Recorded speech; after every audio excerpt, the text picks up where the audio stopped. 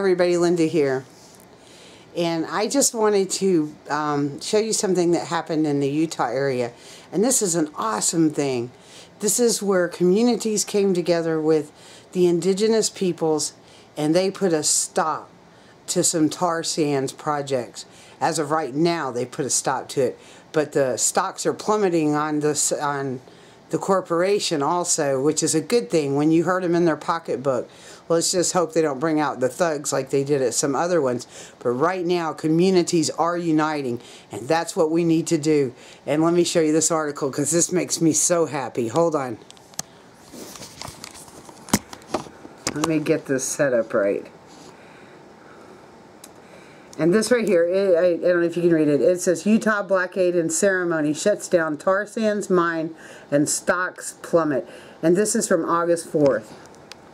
And this is the things I've been talking about for a long time. Demonstrators stage roadblock and prayer ceremony at site of proposed tar sand strip mine in Utah by peaceful uprising. Communities vow to protect the Colorado River system from dirty energy extraction. Book Cliffs Range, Utah, dozens of individuals peacefully disrupted road construction and stopped operations today at the site of a proposed tar sands mine in the Book Cliffs Range of southeastern Utah. Earlier this morning, Utahns joined with members of indigenous tribes from the Four Corners region and allies from across the country for a water ceremony inside the mine site on the East Tavaputs Plateau.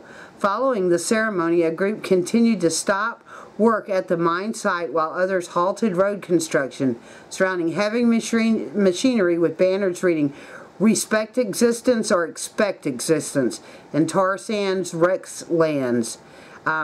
The U.S. oil stocks dropped 13%, and so and it's falling.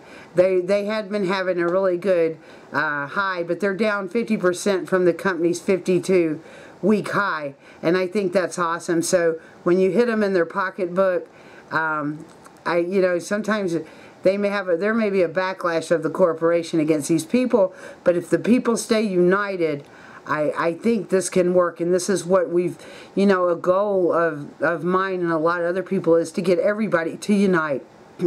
And that is set differences aside and save our Mother Earth, our home, the place we live.